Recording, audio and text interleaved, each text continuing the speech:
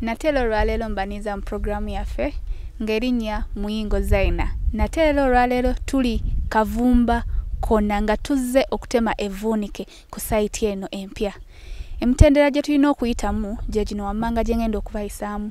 Essookera ddala gye tuyita site preparation. Site preparation tujja ku site ne tudimarketinga ettaka lyaffe we liyita. Kituyambako okuba nti tetubeera mu mivuyo n'abantu n'aba neighbours. Tuba n'ekyapa ne tulaba wa we tuyita, wa we tukoma. Ekyo kituyambako okuba nti we tumala okukola site demarcation tuteekako ebibaati, tusimba enkondo ne tuteekako ebibaati. Ebibaati bino eno bituyamba okuziyiza omuntu yenna eyalingidde mu site n'afuna obulabe nga tetutegedde oba n'afuna obuvunne nga tetutegedde. Kituyambako security wise nti ebintu ebisinga bisobola okuba nti bicontrollingibwa munda ng'abeebweru tebakimanyiiko kigenda mu maaso. Ekyokubiri kye tuyita site planning. We tumala okukola site demarcation wabeerawo site planning. Ne tuplanninga ne tumanya nti storage yaffe egenda kubeera waneeno, material yaffe tujja muteeka waneeno. Ne tulaba nga ettaka lyaffe lye tulina munda tuli planninga bulungi okuba nti tulekayo ekizimbe ekigenda okutuula ne tufuna ne working space. Ekyo kituyambako okuba nti twetegeka bulungi obutabeerawo na kavuyo ku site ne tuba ne space emala. Ekiddako kibeera kya kusetinga kizimbe tumala okumanya nti material yaffe zigenda waneeno, space gye tuba tusigaza ebeera ya kizimbe ne tusetingamu ekizimbe kyaffe bulungi nnyo nga bwe kirina okubeera. Bwe tumala okusetinga ekizimbe okusinziira ku plan gye tuba tulina, omutendera guba guddako guba gwa kusima musingi. Okusima omusingi olwo tuba tutandise okuzimba. Nga bwe twayogedde ku site preparation, nateera tubibalageko mu kirabe ki ekikolebwa mu site preparation. Ekisookera ddala tukola site demarcation. Mujja kulaba nga tupima okulaba ettaka lyaffe we likoma, okuba nti tufuna ekituufu kyennyini ekiri ku kyapa wa we tuyita, wa we tukoma.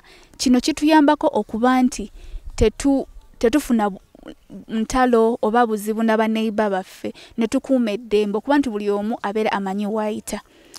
Kakati we tumala okukola site demarcation waliwo kye tuyita okukwata level y'ettaka nti kati mashini eno gye tukozesa okuba nti tukwata level z'ettaka. Tulaba nga mulaba ettaka lineeno lirimu slopes, lirimu flat areas.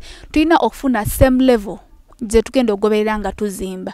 Bye bimu ku bikolebwa mu site preparation. We tumala okukwata level zaffe kituyambako era kitwanguyira nnyo okuba nti ekizimbe kyaffe tekijja tutawanya nga tukisetinga. I would like to know why, of all companies, what inspired you and motivated you to choose Stone Roofing Uganda Limited? Prior to signing the contract, I had to strike a comparison with other companies. Looked at the work they have produced in other sites. And then at the end of it all, I decided to go with Stone Roofing. Yes. Was it because of the quotation? Was it because of the work that has been done by Stone Roofing?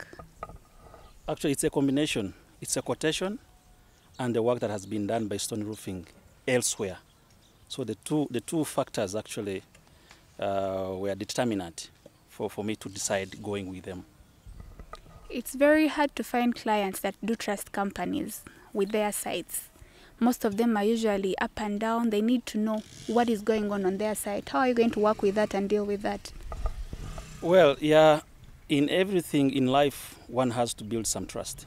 There can't be zero trust in someone. If you have allowed someone to do work for you, you have to have some trust in someone. And therefore, besides that, there are some other things that Stone Roofing does bring on site. For example, establishment of the cameras, meaning that they give me the software of the camera. I'll be seeing from wherever I will be, I'll be seeing whatever action taking place at the site. At least then building on that, then trust will always keep on going up and up. Okay, you heard from our very own Mr. Namanya Geoffrey.